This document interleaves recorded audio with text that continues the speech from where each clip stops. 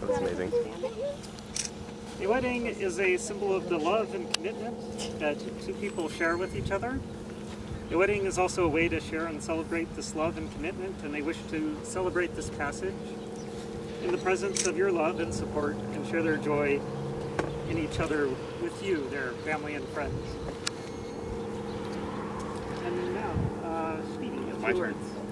Why do I get top billing here? That doesn't make sense at all. I have about 30 different small segments that together could have been a speech, but I'm just going to spew them out sort of at random because I think that's the way Jeremy would want it. A lot of you have known him a lot longer than I have, and so the idea of digging up some embarrassing story to tell him when everybody's around probably isn't actually going to set off any fireworks. So instead I'll just explain sort of where he and I have ended up after all this time. I've known Jeremy for about 10 years, and it wasn't really until we started working together on game ideas and I was forced to admit that he was at least as smart as I was that we actually became friends. And when you get to be really good friends with someone, or at least for me, you start to dote on them a little bit. You make fun of their haircut to try to remind them to go get a haircut. You say, are you still wearing those shoes? Or where the hell did you get that jacket? That kind of thing. And that was my role for a while, and it was kind of fun to do. And we worked together for quite a while as well, where I was at his place or he was at my place, literally 7 days a week. We had a standing table at best.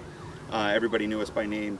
And then I had to go off and get one of those real person jobs about 3 years ago, and so we've not really grown apart, just not as frequent. You know, it's kind of sad in that way, but we're still close. And I felt like my responsibilities weren't really being, you know, I was lax. I didn't have the opportunity to nag him about the things that really needed nagging. And it was about a year ago, I guess, that I was invited to go out and see Michael Moore's Capitalism, A Love Story with Jeremy. And for anybody that's ever had that, hey, let's go have coffee and talk politics, this was a moment, right? This was a spotlight. This was your opportunity to really come out there and say, I know what the hell I'm talking about. I did hours of research before we went to go see the movie. And Sylvan came along and we sat through it almost in the front row and went out for coffee afterwards. And even on the ride home, we're all debating everything. We want to, you know, it's Jeremy and I, we're proving that we paid more attention or have a more salient point or a counter argument.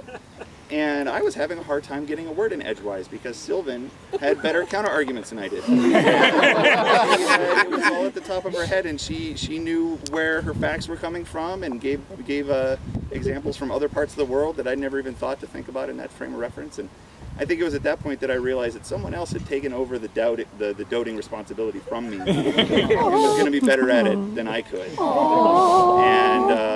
And ever since then, I've been kind of waiting for this day and hoping that it would happen. So I'm very glad for the both of you. Thanks very much.